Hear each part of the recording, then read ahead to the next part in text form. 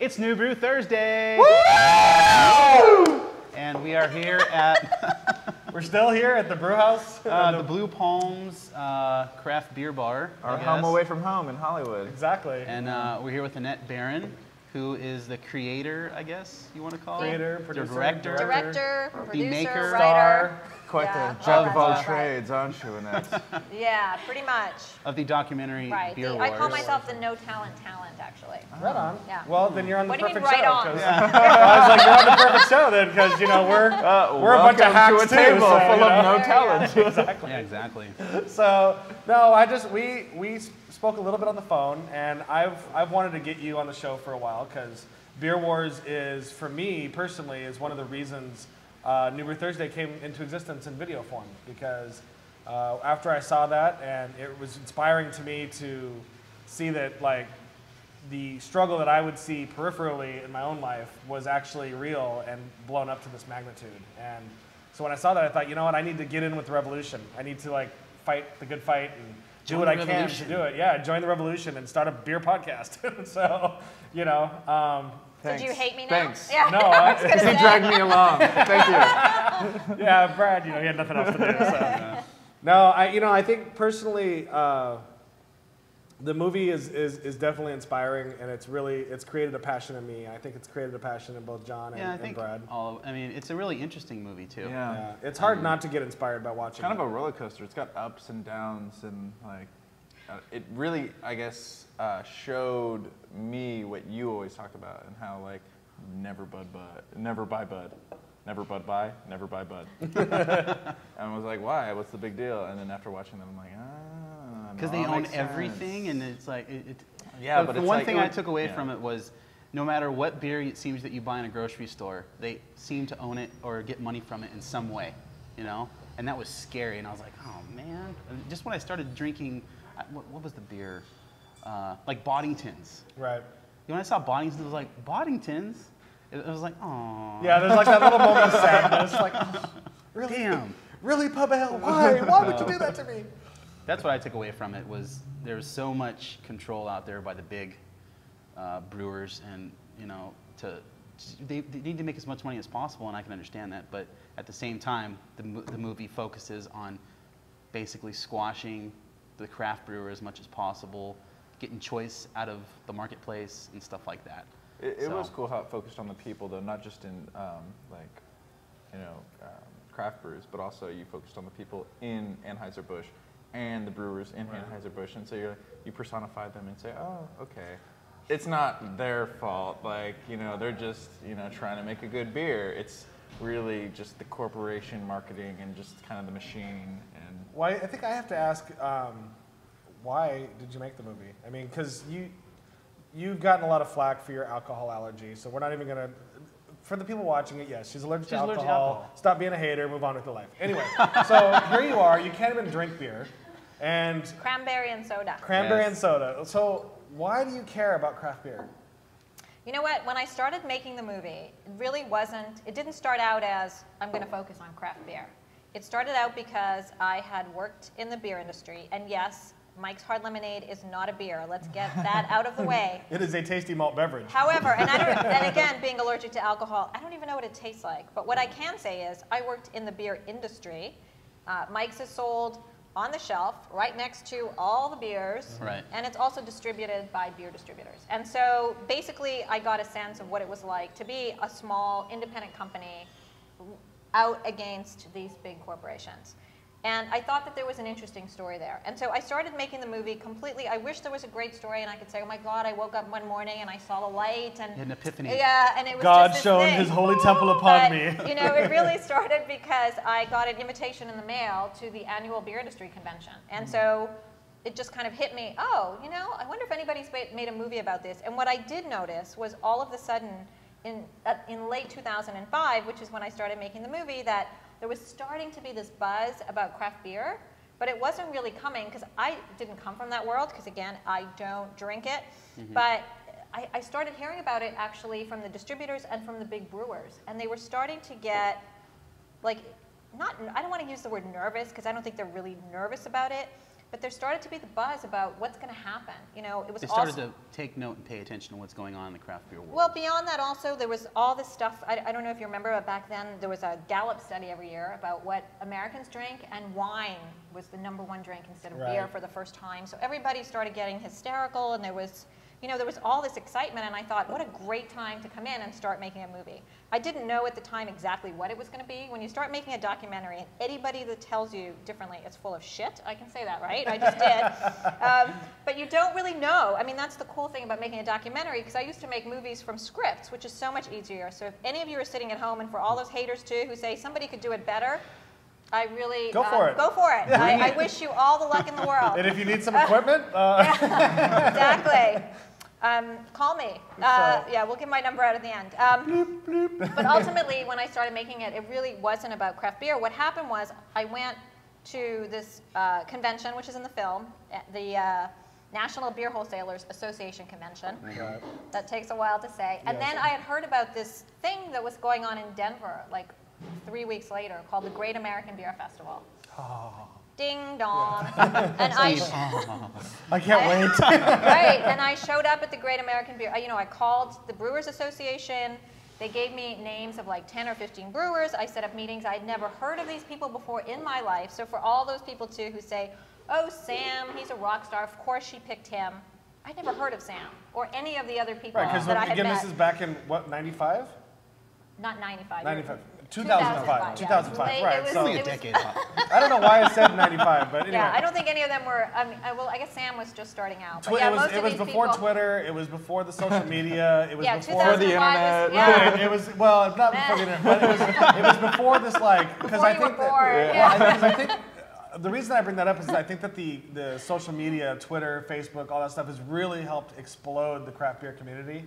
And that's why people like Greg Cook and Sam Calagione and these people have become rock stars, is because they've gotten these huge Twitter followers, and they get these, like, kind of the celebrity status built around them. And they make really good and beer. they make amazing beer, exactly. But back then, that didn't exist. Well, there was, you know, I think that what happened was some of the sites were starting to build and some of the communities were starting to build, but there's absolutely no question that the internet has really propelled craft beer. I think without the internet, but forget even without Beer Advocate and Rate Beer and all of those sites, and people being able to tell each other, oh, this is, you know, have you tried this beer? Have you tried that beer?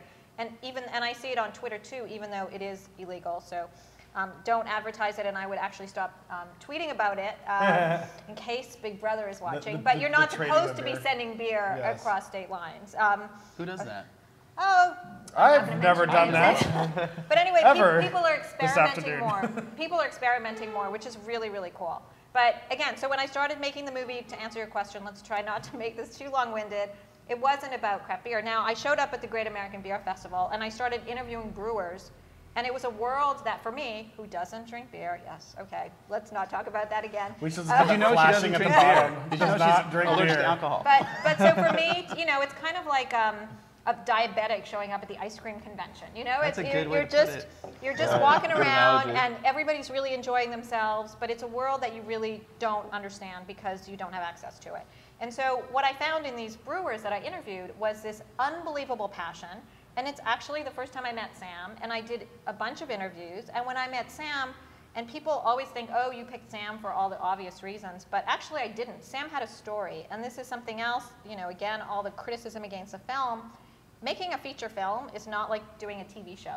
It's not running around Or a video podcast. Well, actually, but when you're doing it, you're focusing on one thing, right? So nobody's criticizing you for doing a show about one thing, whereas in a feature film, people want stories, people want an emotional connection, and a movie has to have a beginning, middle, and end, unlike a television show or even a podcast. I mean, yes, you have a beginning and an end, but What you are you don't talking necessarily about? need a middle. We have complex story arcs. Right, exactly. Exactly. dare you. And it's very emotional, and I've seen you guys cry once or twice, only. Well, just Brad, because he's a sensi. Yeah, right. I tear up, okay? I don't Right. cry. Well, I tear know up. when his hair isn't just right. I'm sure he cries when he watches the show. Do we need to put more beer But you in know, here?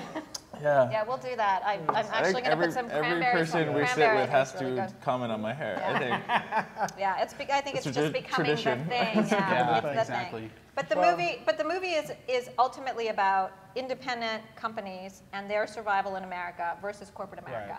And you can take the storyline and remove craft beer and insert technology or any other facet of business, and you'll have the same struggle that's happening. When I saw the movie the first time was at Stone Brewing Company. They had the outdoor movie thing, and sat out there, watched the movie. You were there for that. Afterwards, we had a little Q&A. And of course, the first question out of my mouth was, why did you pick Rhonda?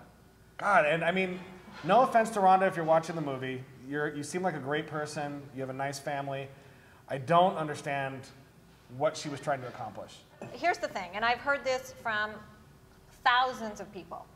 And the issue that comes up more than anything else about the film is, why is Rhonda in the movie? She's this, she's that. Here's the bottom line. This is a film about David and Goliath, and she represents a David. Now, we could sit here and let's do it, you know, so, and I never, if you actually watch the film, and I'm happy to provide transcripts for those people who can't watch it again for whatever reason, but I never say that Rhonda is a craft brewer, ever in the film. As a matter of fact, when we go around and we go look at all the different brewers, Yuengling is not by nature a craft, they make some craft beers, but they're not a craft brewery. Their lager has corn in it, you know, and yet it's very successful because they do make it well. So, you know, for me, the differentiation, again, not being a craft beer drinker, was they're independent breweries, and there are basically today 2 corporate breweries.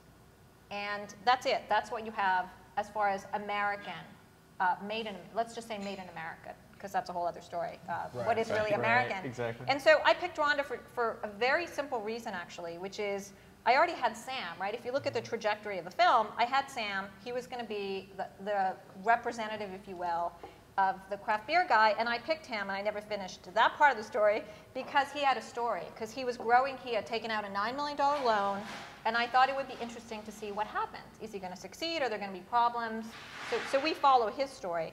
I needed someone with a completely different story, and all the craft brewers that I was meeting pretty much had the same story as Sam's. Okay. So if you think about it, who else? I mean, you know, so people send me all these lists of other people that I should have had in the film, but they didn't have an interesting story. So again, you're making a feature film. It's not a TV show, guys.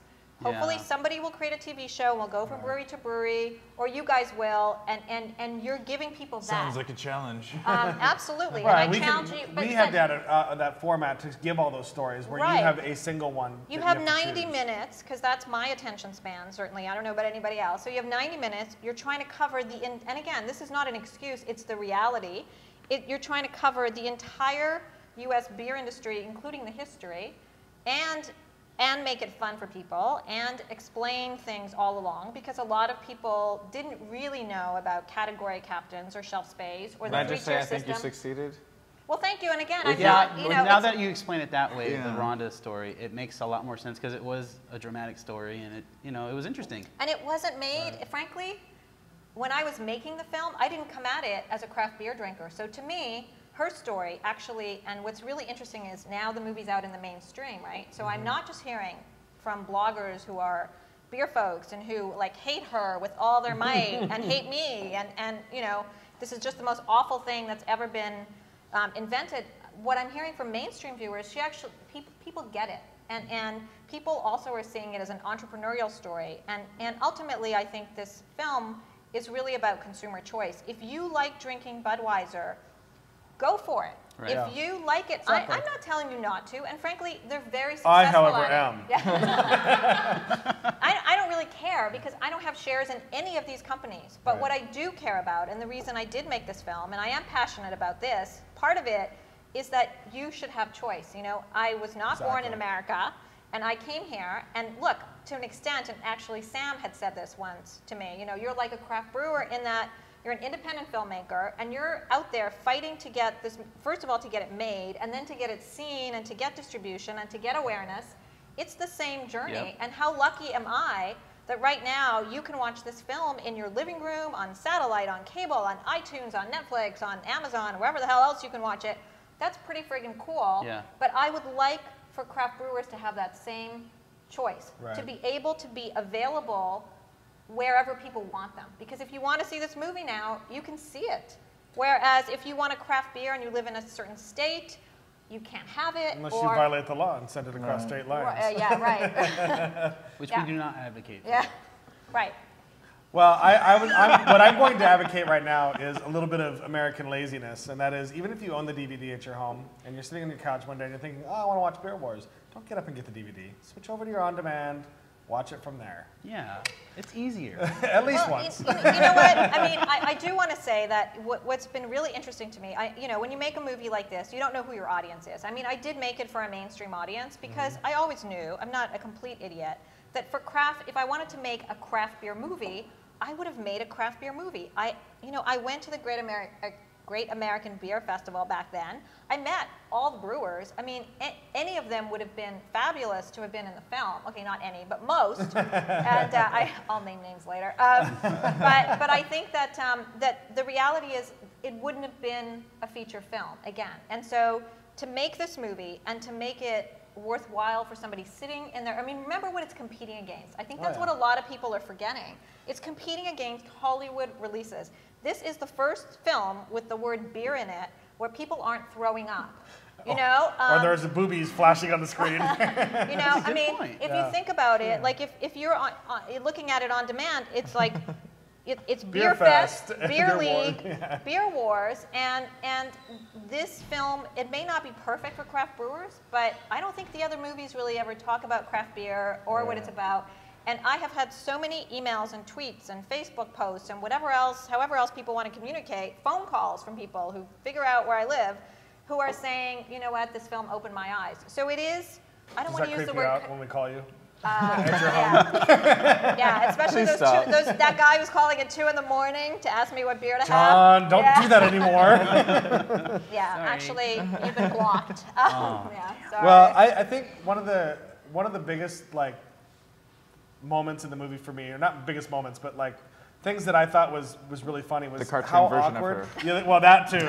Especially when you turn green and plump up. That was big. That's because I'm allergic Right, to beer. alcohol. Yeah. No, when you're sitting across the table from the guy at Anheuser-Busch, and he's got all those little craft beers there, and he's sitting there where, I have the best job in the world. I am a craft brewer, or I'm a brewer, and I get to taste beer, and yay. Right, and it's like, he sounds like a 10-year-old kid who has just been punished for saying the wrong thing, and is now recanting and saying something completely different that he doesn't really even agree with. And how awkward was that for you to sit there? You really think that though? That's what I got out of it, was that how many shoots did that? I could see that. How many B-rolls are there for that? So here's what happened and how I actually got to St. Louis, because again, for all those people who are saying she was the wrong person to make this film and someone else should make this film, I don't think anybody else would have had the access that I would have had. So they would never have made it that far. Thank you. I think. Just, no more. He's cut off. Exactly. But what happened was basically I was trying to interview August Busch, and for a long time he is the only person who I didn't get an interview with. And going back now, I understand why, which is a whole other segment. We'll do that another time because it's a great story and it's going to come out in the news soon. But anyway, so August invited. Sure, you don't want to give us a scoop? Can't yet, but I promise. But anyway, so August did invite me to go to St. Louis, and he had actually wanted me to interview a completely other brewer, but that brewer had to go to France. Oops. And so we ended up with this guy who I don't think necessarily that Anheuser-Busch wanted to put on camera. Okay. So Because he was awkward. well, because their other guy he's on in all their videos and he's very charismatic and very used to the camera. And so I kind of felt sorry for John, who they put in this spot. At the same time, I will say that I did shoot with the CEO of Miller and the CEO of Coors, and they were very magnanimous. And going to St. Louis was a whole different experience. I mean, we literally had handlers who followed us to the bathroom. And It was unbelievable. And so when it came time to interview John, we interviewed him in their boardroom. And yes, I did set up the shot that way. But there really wasn't a warm and fuzzy feel to the whole place. And so, I don't think I did anything that anybody else would have done. But it was interesting. He was the only guy who came fully made up, because we did make everybody up for the movie to look really good, because we did, when you're on a 40-foot screen in a theater in high definition. Yeah. Except for poor Sam, who opens his door to his hotel room. Come on in while I go to the bathroom. He actually wasn't. He went to the bathroom after. Yeah. Yeah, that was very nice of him to let us film him shave and brush his teeth. I liked that though. That was, yeah, it gave a very homely She's quality in the to hotel it. room watching Well, that shit. you know, the difference I was like, am I watching Real World? This is awesome. Yeah, but the difference, I mean, but that shows you the difference. You know, I think that had somebody from Anheuser-Busch invited me to go to their home to interview them, I would have been happy to do it. Right. Those invitations never came. It wasn't like I decided to show the corporate people in a particular light and the other people in a different Well, and light. I think what it did for me is I think it's impossible to be scripted when you're shaving and brushing your teeth and getting ready for something else, and your mind, your focus is split like that. You know, it's like, so it gives the idea that, you know, when you hear what he's talking about and you hear him talk about, like, Sam has so much passion anyway when he talks about craft beer and anything that he's involved in, and so it did give a super huge contrast to this poor dude in the boardroom who's just like, you can clearly tell, just did not want to be there. You know? Yeah, he didn't, and he came scripted. You know, we had to give them, the difference between doing interviews with the corporate people too is we had to give them interview questions in advance, which is fine. I understand they don't want to be, you know, thrown for a Sidelined. loop. Right, exactly. But you know, when I sat down with the CEOs, I asked some questions off that list. The minute I asked this dude a question off the list, the interview stopped, and I was taken into the bathroom and, you know, given the riot act. No, they didn't beat me because they knew we had the cameras. But and I was mic'd. But you know, they were very much on top of it. When it came time, for example, for the beer, there were 9 people in a room on the side passing the beer and making sure that it was perfect, like a fluffer in a porn film. You know, they had like a beer. They had like beer misting- fluffers. I have no idea what you mean. Wow. Can you please elaborate?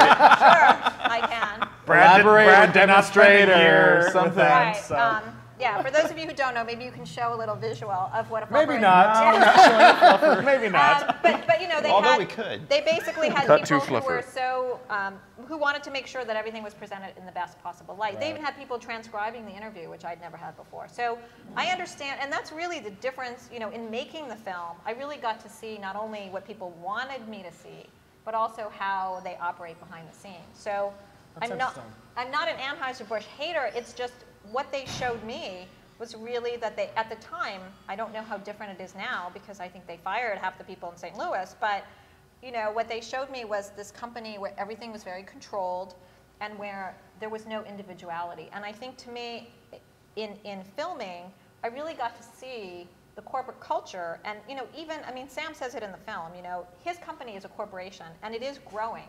And it is about profit. And anybody who deludes themselves that craft brewers are doing this for Just passion. out of the joy of their heart. Yes, they are. And Brian from the, you know, from Blue Palms, yeah, he likes it, but you still have to make money to stay in Right. business. Right. And so the greatest gift you can give yourself is to do what you love and to make money at it, right? Right. I mean, that's the holy grail, and that's what I think craft brewers get to do.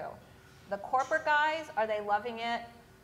I don't know, because there's so much control, and it's not theirs, you know? Yeah, yeah. Well, I think you've got 3 fans here, and I know there's a ton of people out there that love the movie, and Twitter is ablaze right now of the movie, and there's a lot of people talking about it, a lot of people encouraging people to go out and watch it, and that's one of the things that we want to do is encourage you to go out and watch it. But what if you could give one message to somebody who's sitting on the fence who doesn't know for sure that they want to give you 90 minutes of their life? What would you say to them? Well, again, I think it's all about choice. So if you don't want to watch the movie, fuck you. I mean, don't watch it. But That is excellent. But this is what I would hope. I mean, I would hope that at the very least, well, first of all, if you had Netflix, it doesn't really cost you anything but a few minutes of your time. So watch it, turn it off. What are you trying to say? But ultimately, I think that, you know, a movie like this, any independent film, can only succeed because it has fans, and not just on Twitter and Facebook, and because people tell their friends. And so, if you love craft beer, but you don't like Rhonda, or you don't like the fact that I can't drink, or for any of those other reasons, but you really believe in craft beer, this is the one chance that craft beer has a chance to be in people's living room and to be on their computers. And if the movie doesn't succeed, it's not because I didn't try, it's because you guys didn't give it some support. I mean, ultimately, it's like what, $3.99 on demand, $3.99 Right. on iTunes? I mean, come on, how much is a glass of beer? Like, $3.99. well, there you go. So, and I I mean, think, and if you tell, you know, it's not just about having craft beer drinkers try to sample the movie, But it's really about telling your friends who don't drink it. And frankly, if you have friends who are entrepreneurs, I mean, those emails actually are really interesting. It's people who are coffee roasters or, you know, who are doing completely other things. I mean, I'm getting tons of those emails from people who are inspired by Sam and Rhonda's journeys, and they relate it to their own lives. But while they're doing that, they're also starting to think about the beers that they drank. So it's kind of like a backwards conversion. Well, and for those of you who have heard maybe negative things about it and are like, oh, I'll wait till the next craft beer movie comes out, there won't be one if this one doesn't succeed, because people are going to look at that and say, well, Beer Wars was a phenomenal movie and it didn't succeed, so clearly there's no interest in it. So create interest, create buzz. Beer Wars is as much about the revolution as good craft beer is. Go watch it. It's just a good movie to watch. I mean, seriously, we've taken up 45 minutes of your time. Really? And if you're subscribing to us, you need to go out and watch this movie. You should watch someone with actual production. Exactly. Right. And that's the other thing. Exactly. Come on like, now. you know. You've got like montages of old footage and like wraps up Anheuser-Busch across generations. I'm just like, whoa, blowing my mind. Well, it's Melting a my real face. movie, right? It's got graphics and motion graphics, and ultimately it was meant to be entertaining. What's great is that people are saying, yes, you educated me, but I had fun doing it. Right. And that's, I think, the most successful kind of documentary, because most documentaries, I actually hated documentaries for a long time because I found them to be really preachy. I will say that I had a slight hesitance to press the play button on Netflix. It's like documentary, okay. Because it's a documentary, there's that slight, well, there's a stigma. I mean, hated them just as much as you, Right. I mean, I think there's a stigma against documentaries, a stigma against, you know, independent films, but all I can say to kind of finish my soapbox, or to get off my soapbox, is it is really hard for an independent film to get the kind of distribution that this film got. So somebody thought it was good enough to be put where it is, distribution-wise. But if people don't pick it up, again, it's the same thing for like a craft brewer. You know, after all the hassle you go through and the difficulty of actually getting distribution, if people don't buy it, it doesn't help the cause long term. Yeah. Well, and I think for the one thing I'll say to the viewing audience is that nothing will open your eyes to the beer industry more than the inside sales ad for Anheuser-Busch from the 1950s. And we're not gonna like spoil it. You need to see that. Watch the movie. The little kind of video that they have on how to do their sales tactics blew my mind. Yeah. Like, wow, that's better than any of the WikiLeaks emails that When you he's read like from dumping Microsoft. out the other guy's beer. So, It almost personifies when I say literally crush the right, competition. exactly, You know, exactly. so. That's the message I see. But Anat, thank you very much for joining us, talking about the movie. Thank you for making the movie. Like I said, it's my favorite documentary. So, Aw. That's so sweet. Usually we say stay safe and drink beer, but I think this You time can still say it. Okay. You don't have to, I mean, you know, just say Stay safe and Stay drink safe. beer Stay while safe. watching a movie. and drink this. Stay safe and watch Cheers, Beer guys. Wars.